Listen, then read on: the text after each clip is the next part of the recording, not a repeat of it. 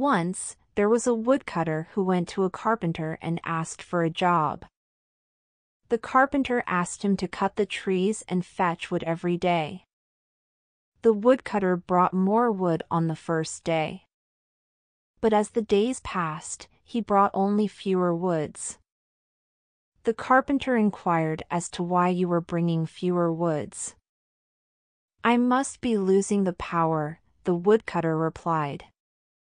"When was the last time you sharpened your axe?" asked the carpenter. "Sharpen? I had no time to sharpen my axe. I have been very busy trying to cut trees," said the woodcutter. "That's the reason.